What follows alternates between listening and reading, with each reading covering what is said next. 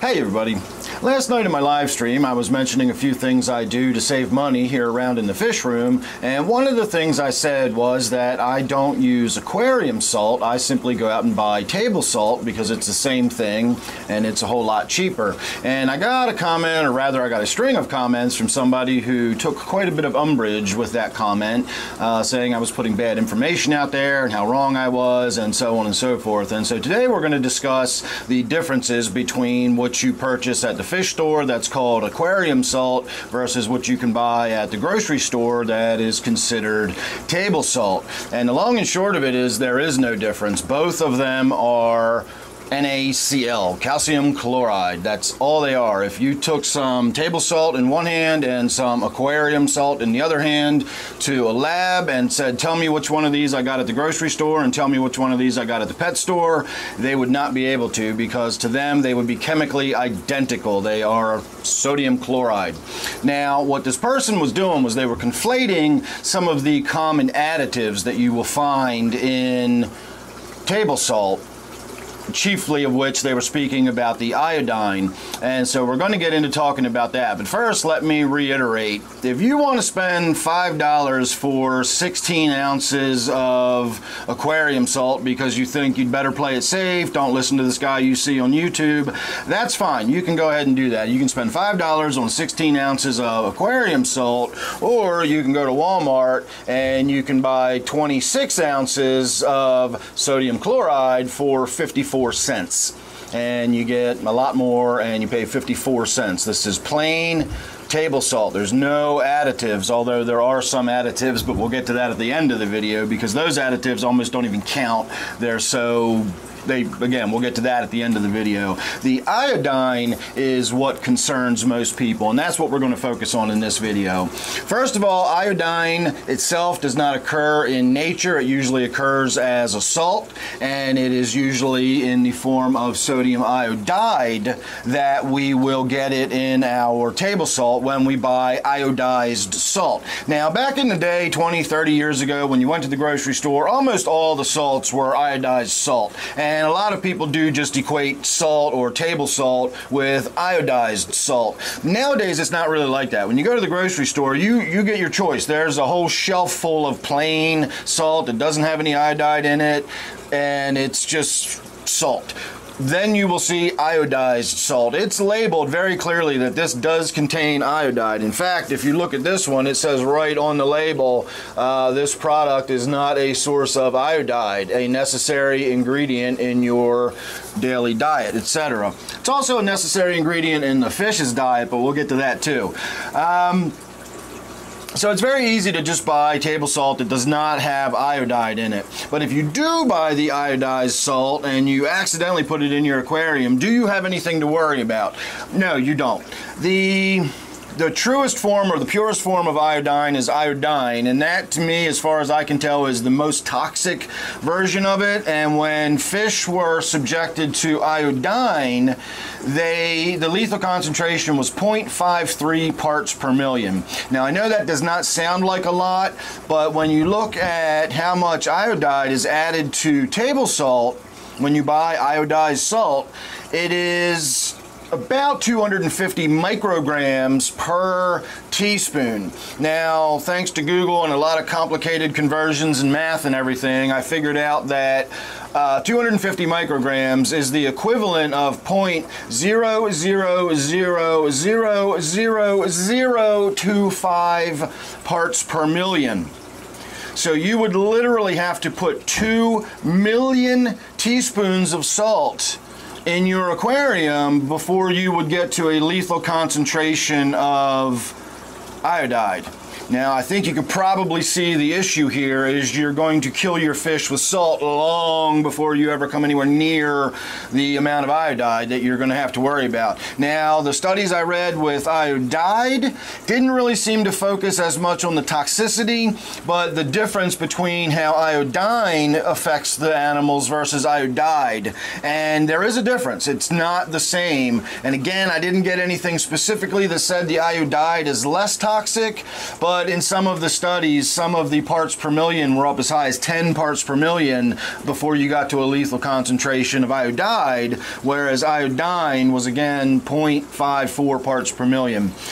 But to the main point, there is so little of it in our salt if we buy iodized salt that it is just simply irrelevant. Fish need iodine in their diet. Seafood actually is a good source of iodine in your diet. If you don't want to get it from your salt, you can eat salmon, clams, shrimp, kelp, seaweed. Good sources of iodine. If you've got a reef aquarium, if you're somebody that, you know, is a reefer or whatever, you probably add iodine to your reef aquarium to make sure it stays healthy. So the tiny, tiny, tiny trace amounts of iodine that you would be putting in your aquarium by using iodized salt is absolutely negligible. It's irrelevant. You would kill your fish with salt long before you would ever get anywhere near any kind of toxic levels of iodine, or in this case, sodium iodide. And so that's a concern a lot of people have, but it's really just an unnecessary concern. You really don't need to be worried about the fact that it's iodized salt. The thing that would always concern me about salt is even plain salt that's supposed to contain no additives whatsoever will still contain an anti-caking agent. And that was always what concerned me about table salt, is aquarium salt will not have the anti-caking agent in it, and table salt usually will. Even this stuff I've got here, it says it's just salt, there's no additives, but if you actually read the ingredients, it says right down at the bottom that it contains salt and yellow prussiate of soda. Now, yellow prussiate of soda is the least toxic of all of the type of caking agents that would typically be used in salt. There's 3 different types of anti-caking agents that are typically used. And the sodium prussiate of soda, or the yellow prussiate of soda, whatever that is, again, there's a chemical name for it. I've looked into this stuff before long ago. That's why I know this isn't anything to worry about.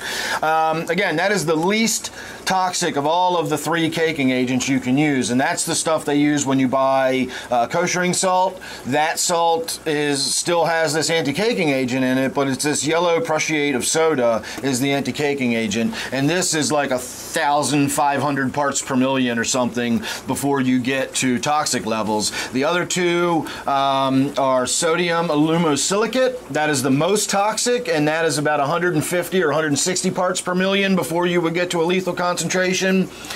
And there's one other one that gets used in there. It's like calcium oxide or calcium dioxide or something, and I honestly never even looked into the toxicity of the calcium dioxide because it probably doesn't really have any.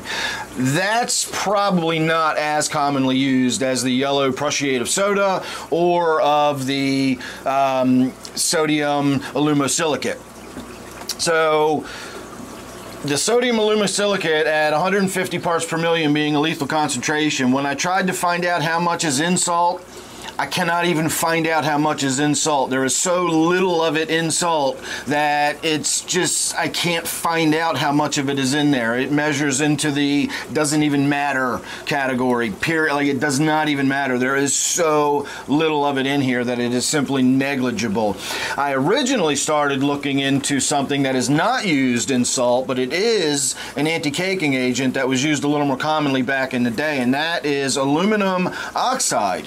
Now, aluminum and aluminum oxide is pretty toxic to fish, but when I looked into that, again, be clear, this is not used in salt, but if it were used in salt, even something as toxic as aluminum and aluminum oxide, it would still be just a negligible amount. It simply does not matter. There is so little of that stuff used in the salt that it just simply does not matter, and that's why even on the plain salt that has no additives or whatever, they can still say that, because it's just simply a negligible amount. So the only thing that really would be a concern would be the toxicity of iodine, but as I said, you'd have to put literally hundreds and hundreds of thousands of tablespoons or teaspoons of salt in your aquarium before you'd be doing any damage. Remember, lethal concentration is not the minimum of where it becomes dangerous. That's the maximum. Lethal concentration means 90% or more of the test subject died within 96 hours. That's 4 days.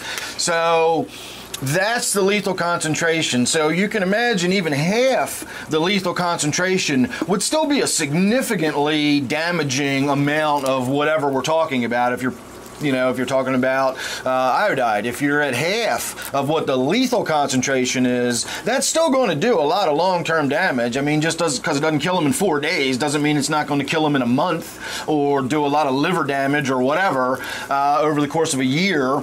So the lethal concentration, again, is sort of the maximum number of this is just what kills them. Whereas looking at more reasonable numbers, that's why I'm saying we're not even in the ballpark. You're not even anywhere near it. So if the maximum dosage is 2 million teaspoons is what the lethal concentration is, you can imagine you can go way down to like 1 teaspoon is probably not going to be doing a whole lot of damage to your fish. So 1 teaspoon per gallon in your aquarium, even if you have to use the iodized stuff, it's just not going to be a big deal. Now, having said that, I also want to make it clear that plain salt without iodide in it is readily available everywhere you go. You have to look for the stuff that has the iodine in it. It's not just there in front of you. It's not your only choice anymore. So if you did accidentally buy it, or if you're in a pinch and you really need to salt your aquarium like right now and you don't have time to run to the grocery store and all you have is iodized salt, it's just not going to be that big a deal. But I don't recommend using it just because you don't have to. So why do it? If I'm one of those people. I have the same philosophy with carbon. I have the same philosophy about a lot of things. If it's something that's not going to give me any benefit, yet there's even the slightest question that it may be some sort of whatever, who knows, but if it doesn't give me any benefit, if there's no real reason for me to use it, then I simply don't use it. And if I can just buy this salt that doesn't have iodide in it, why would I buy the stuff that has iodide in it when I can just, instead of doing this, I can do this and just pick a different thing off the shelf and I don't have to worry about the iodide at all.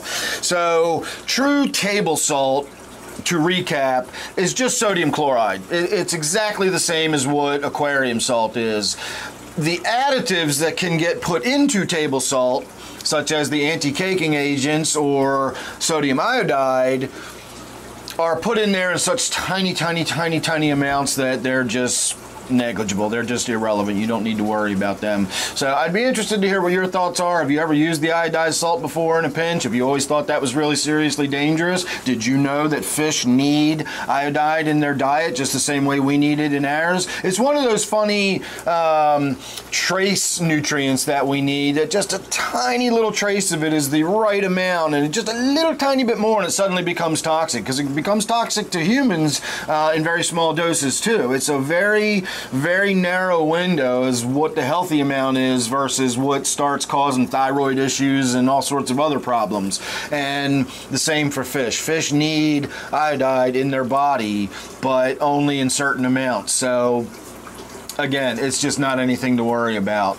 Having said that, one last time, just buy the plain stuff. Just buy the plain stuff. Don't even worry about it. But there you go. Those are all my thoughts. I'd be interested to hear yours. Put your comments down below. Don't forget I do a live stream every Friday and Sunday night, 8 p.m. Eastern time. Make sure you subscribe, ring that bell. You won't miss the notifications or anything else I put out. So thanks for watching this one. I'll see you real soon in the next one.